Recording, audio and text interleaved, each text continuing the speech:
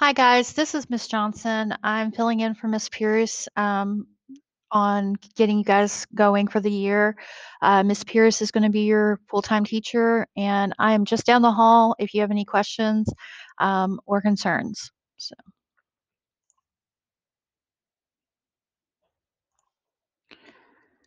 So this is Miss Pierce. She is your statistics teacher for this year. She's been a statistics teacher for many years, and she's let me know that she's looking forward to working with you. You can contact her through Schoology Messenger, and her phone number at her desk is 254-215-7151, which won't be very useful, at least until she gets back on campus, and that's supposed to be pretty quick. So this is I am Miss Johnson. I am the AP statistics teacher on campus. I have also taught regular stats, and I'm the one actually setting up most of the assignments for you. So while Miss Pierce is out, if you have any questions or concerns, please send me a message through Schoology or email. In this presentation, I will detail the times that I have set aside to help with your with her students while she's absent. You can also contact me through Schoology or send me a message or call my desk phone at 215-7126.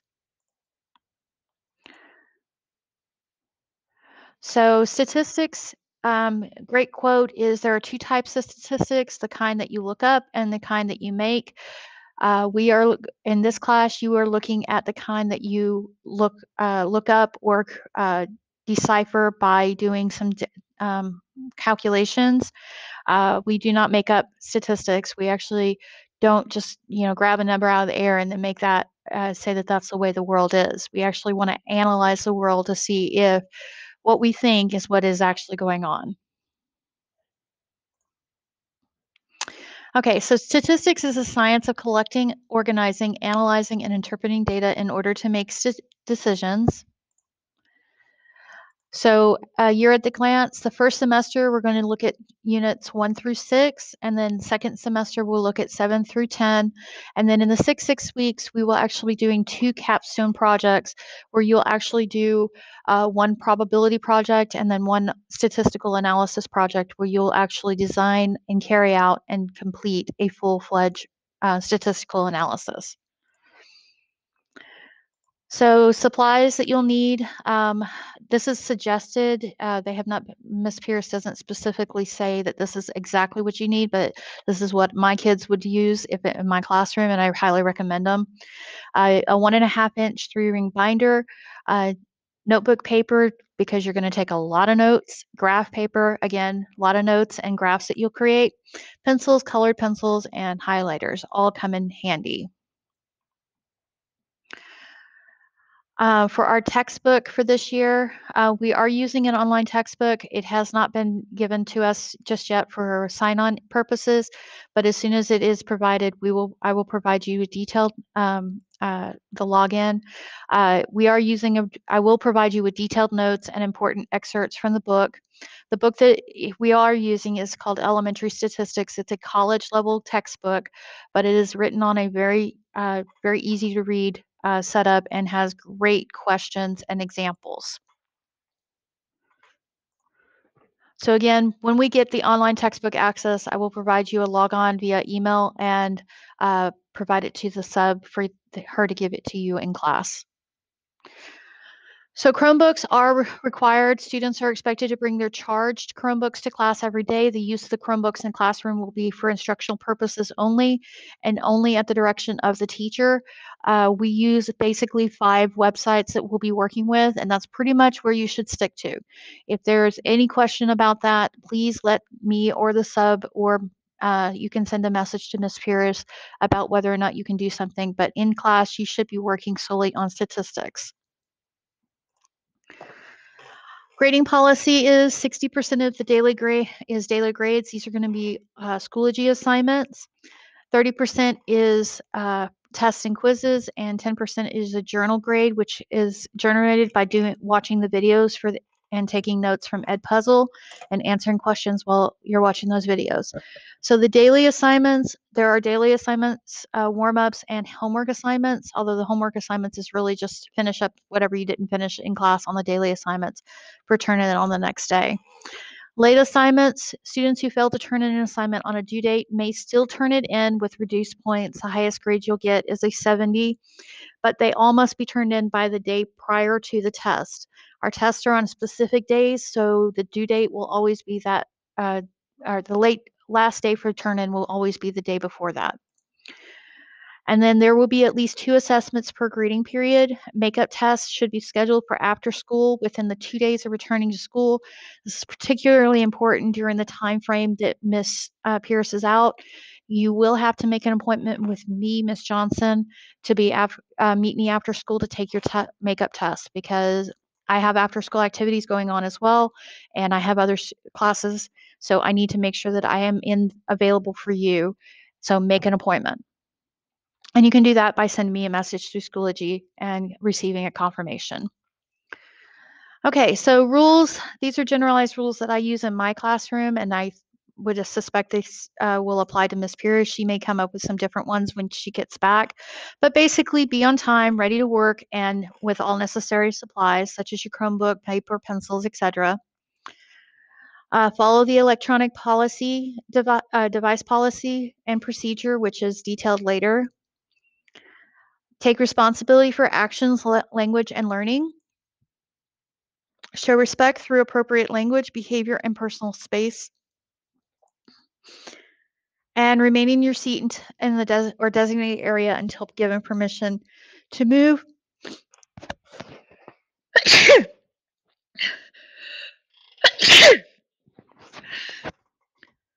And remain in your seat or designated areas until given permission to move about the room or until dismissed by the sub or teacher.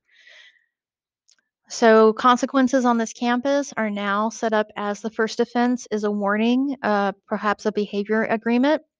The second offense is parent contact, again, modified behavior agreement. And the third third offense is the referral to the assistant principal. For these, I will be the one that will be making those phone calls. So I will get to know your parents just as much as Ms. Pierce will once she gets back.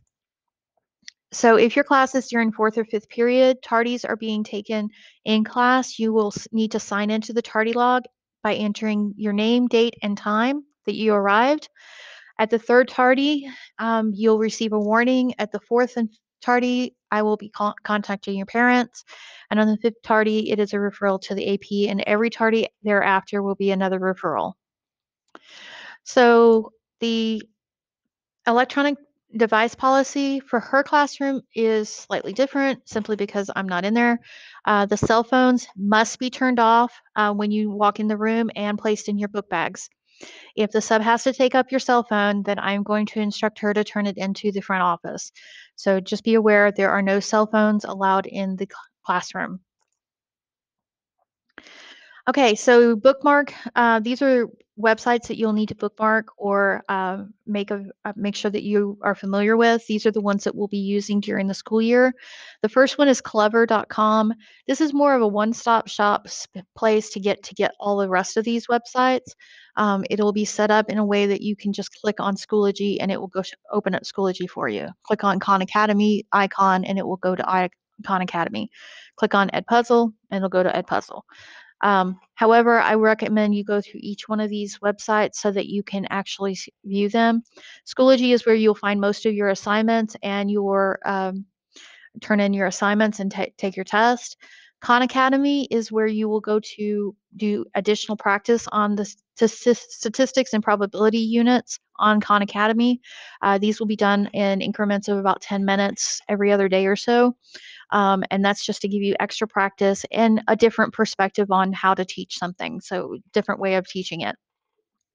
And then of course, Edpuzzle is where you'll find your journals, your notes, and you'll watch videos, answer questions in there, and your journal grade will come straight from your Edpuzzle completions. So passes and policies.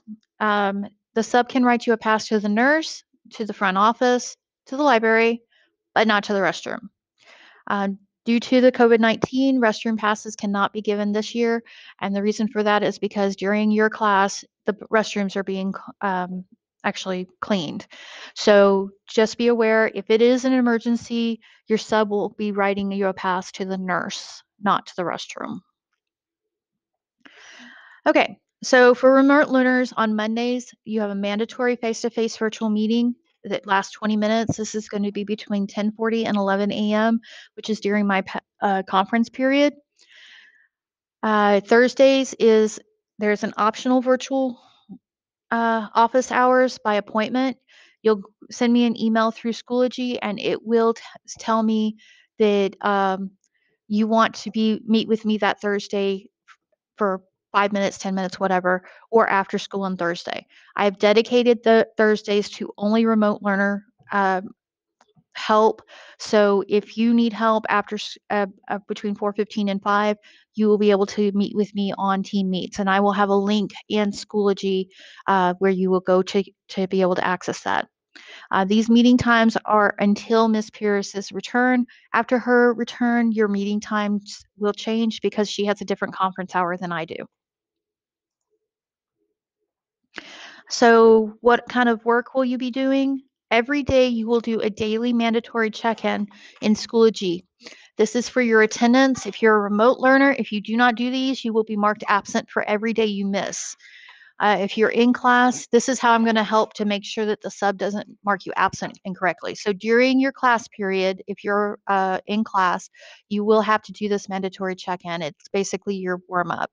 If you're a remote learner, you have the 24-hour period of that day to do this check-in, and that way you will get credit for attendance.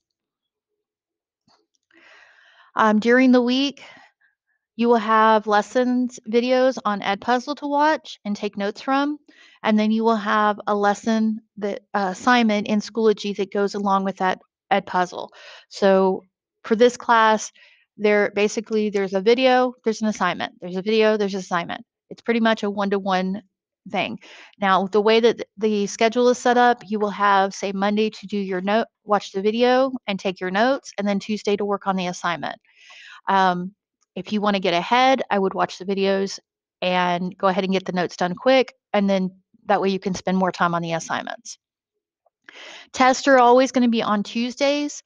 Those are designated by the district. There will be a midpoint little mini quiz that might happen on Tuesdays when you're not taking a test. Remote learners will take their test using a proctored system and through Schoology.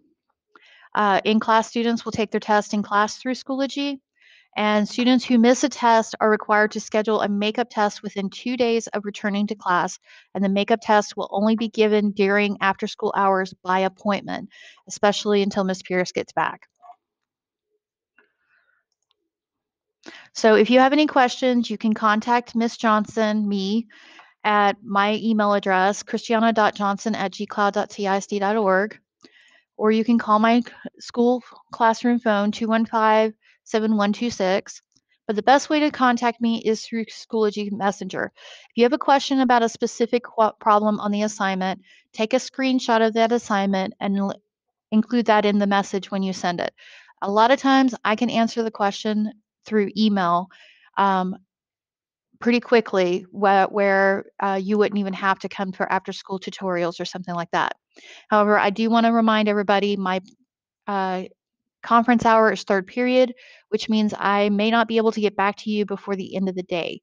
I will reply within 24 hours of when you have sent the initial message, and either to set up an appointment to actually have a one-on-one virtual or in-person tutorial, or by answering whatever question it was you had in the email.